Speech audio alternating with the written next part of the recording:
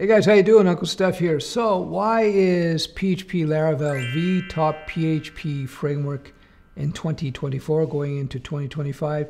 And in fact, I would argue that PHP Laravel is actually one of the most important frameworks in the world today, regardless of languages.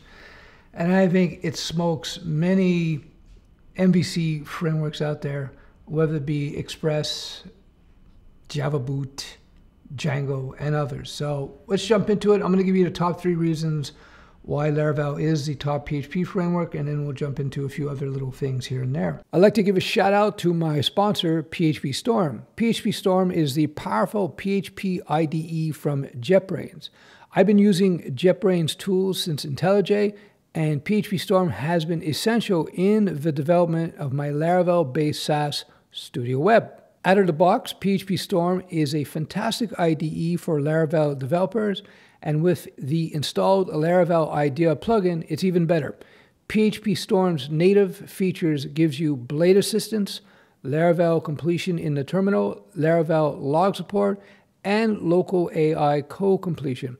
With the Laravel IDEA plugin, you also get Laravel code generation, eloquent completion, Laravel navigation, support for packages like Livewire, Inertia, Filament, and others.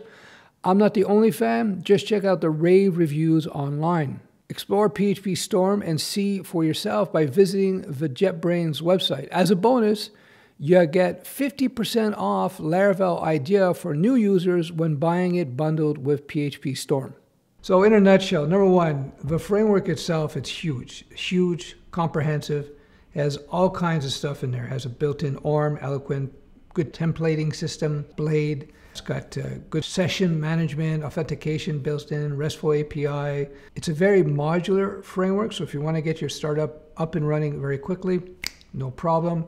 If, on the other hand, you're looking for a framework that could scale as your product gets bigger and bigger and bigger, no problem. We've been using PHP Laravel for many years now. We migrated our CodeIgniter app to Laravel, and when I was making that transition, I had any choice. I could go with any framework I wanted to.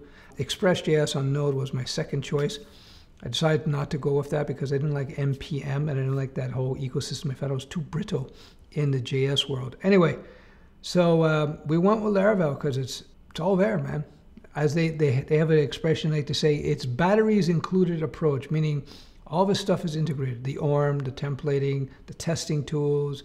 It even has a streamlined DevOps built in with Forge and Envoyer. I can never say that properly. So it's pretty cool stuff. So the number 2 advantage I find is that it has good security and scalability built in. So it has all kinds of security built into it, encrypted passwords, SQL injection prevention.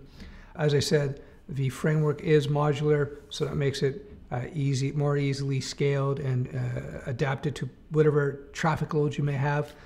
So that's a big advantage. The third advantage, of course, is its community and documentation. So Laravel has a big community and it has great documentation. This is something I've been talking about for years. When you're looking at any product, any service, you want to make sure that you got your documentation there, you got your support there. You want to have a community behind whatever framework you're going to be leveraging to bring an app to market. The worst thing you can do as a professional is find yourself on some niche island technology where you have no support, no community, it doesn't get updated. That's a bad thing. You don't want to be there. I've been there. Trust me, it's not good. So the third thing that makes Laravel, I believe, the top choice, not just for PHP. I think in PHP it's clear it's a top framework in my opinion, but I think even across the board it's really a super strong contender. I would argue it's the top choice. It was my top choice in terms of framework. That last element, that community, that active community, the great documentation. With the community, you have a lot of people contributing to the ecosystem in terms of packages and add-ons. So if you're looking to get something done, Laravel is a very, very good choice. Besides the core Laravel framework, you also have this community where you have all these other people contributing to the Laravel ecosystem. Just to wrap a few things up. So Laravel was created in 2011 by a guy named Taylor Otwell, and his influence in terms of creating Laravel were based on, number one, CodeIgniter, which was the predominant framework of the time, the PHP framework at the time. We used it as well, but it had some things lacking. It was pretty good for its time, but you know, there were some shortcomings. So he looked at that. He also looked at Ruby on Rails. Ruby on Rails, though I make fun of Rails all the time in Ruby, it actually had some really good things going for it. It had a huge impact, Ruby did, and Rails, Ruby on Rails specific really had a huge impact in terms of the web development community. For example, the syntax, the type of expressive syntax Rails has, they brought that into Laravel. Convention over configuration philosophy, built-in ORMs. So Laravel's ORM, the eloquent ORM, is based on or inspired from Rails active record. So anyway, he took the best out of Rails, took the best out of CodeIgniter, understood the limitations of CodeIgniter and Rails, and he also took some core components from the Symfony framework, the other big framework in the PHP world, and I believe he actually extracted actual modules out of Symfony because Symfony was open source. He brought that in, put it all together, and he came out with PHP Laravel, which for the reasons I just cited, those top 3 reasons why I think it is the top PHP framework, and I highly recommend it. I use it myself. Just as an aside, it's always good to compare and contrast technologies. So one of the things I did when I was moving my Studioweb app from CodeIgniter, I was looking at doing a rewrite from scratch. It was getting pretty old. We're having issues in terms of server load and updates. It was kind of brittle. Anyhow, so I looked at a bunch of things. So I looked at Node and Express.js. I looked at Python, Django. I didn't look at Flask as another framework in the Python world, but I looked at Django. We looked up a Spring, Java Spring, looked at that for about 2 seconds and left running and screaming. And ASP.NET Core, that's C# based. The reason I didn't go for Spring Boot or ASP.NET, because those tools, those frameworks are really for enterprise, big environments, big projects, you know, and I would not build anything new. My advice, don't build anything new based on top of Spring Boot or ASP.NET Core.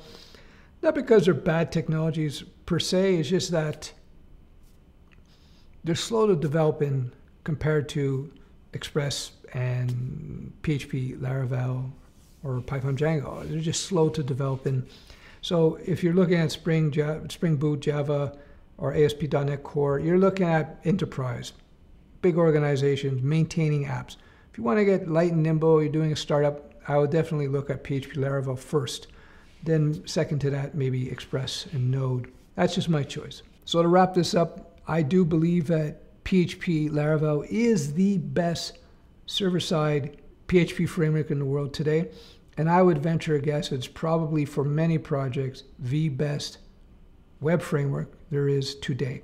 I highly recommend it, especially if you're looking at setting up a startup or and you want something that's stable and has all the advantages I just discussed. Easy to work with, pleasure to work with, easy to get up and running with. I would definitely check out PHP Laravel. Thanks for watching the video. If you do like it, give me a thumbs up.